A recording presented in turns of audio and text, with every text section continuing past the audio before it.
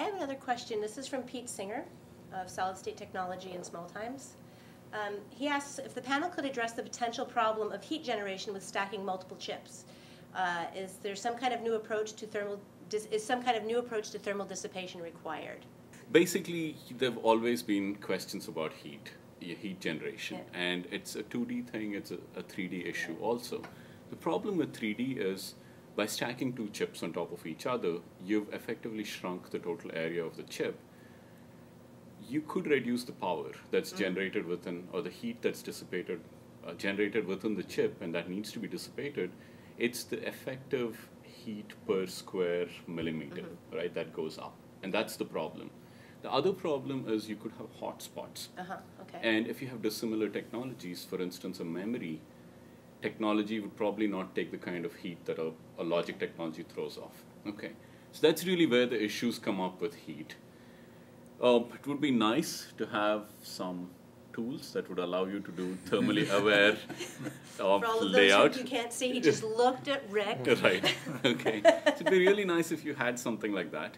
But there are a lot of other tricks, and some of them are more mature than others. So you have a whole spectrum of ways to address the heat issue. So for instance, if you have a logic and a DRAM die, it becomes a question of where you place a heat sink. Okay? So it's 2 levels. Now if you have 3 or more levels, then you have to worry about what happens to the levels that are stuck in between, right? And people have talked about using dummy TSVs, which could be conductive wicks, if you will, that take the heat away. You could have microfluidic cooling. Again, these are at different stages of maturity. And depending on how severe the problem is, that more people will address them. You have a lot of elegant solutions to this issue. But I think the first thing that needs to happen is we need to be able to model these and simulate these to understand it better, and so then do better layout and floor planning. And Synopsys is working on simulation. That's where your area is with simulation tools at the moment, or? Yeah, definitely. So the thermal aware design, as Ron was mentioning, that's one of the key things that we're looking at. We agree that's a problem that has to be addressed.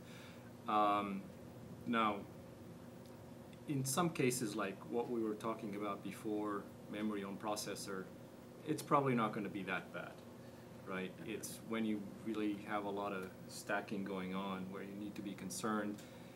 And also the hotspot issue is important when from a physical design point of view, you're trying to decide where you put your big driver transistors that are big power hogs and are big heat generators. So you could think of ways where during your physical design you have to be concerned with how you actually design your driver transistors and where you put them. So there's going to be a little bit more engineering on that side. It's the amount of power per square millimeter.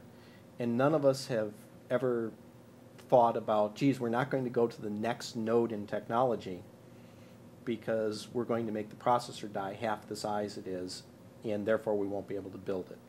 It's fundamentally the same problem, and we do seem to find solutions through practical design.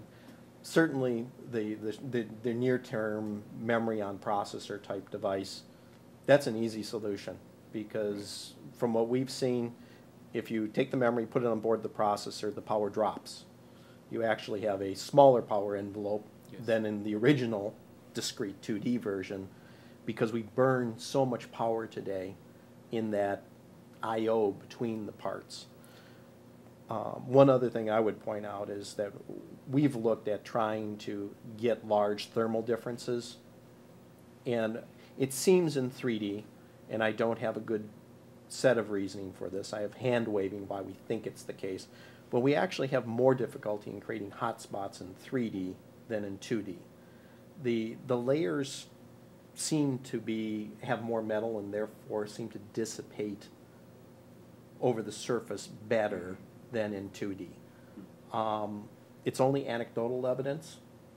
There's been a few universities that have tried some things, and I know that at one of the conferences I was at a couple of years ago, they came up with the same thing. In order to get like a 5-degree hotspot inside the stack, they were well over 100 watts of power dissipation. So 3D may actually have some hidden benefits in there, which I don't fully understand myself. Okay, it looks like we have time for one last question. And this one is also from Pete Singer. Pete's question, there's concern in the test community about the ability to access and test TSV connections that are hidden. Is there any solution to that, maybe from the design side? So having a testable design is of course a requirement. And, but in that area, we feel from the design point of view that it's going to be an evolution on the current technologies. So we don't see big issues. I can say that when we do wafer level, because of the amount of interconnect that we have, a typical design for us has about 10,000 interconnects per square millimeter. At the very high end, it's a couple 100,000 interconnects. That's untestable. We can't possibly test it. But at chip to wafer level, we do scan type things because we need to resolve ultimately with our customers, because we don't build processors, but we put memory on them. Yours, mine, or ours is the reason that the part isn't bad. And this becomes the most important part of it. Yeah. Is it that the memory failed, the processor failed, or did the bond fail?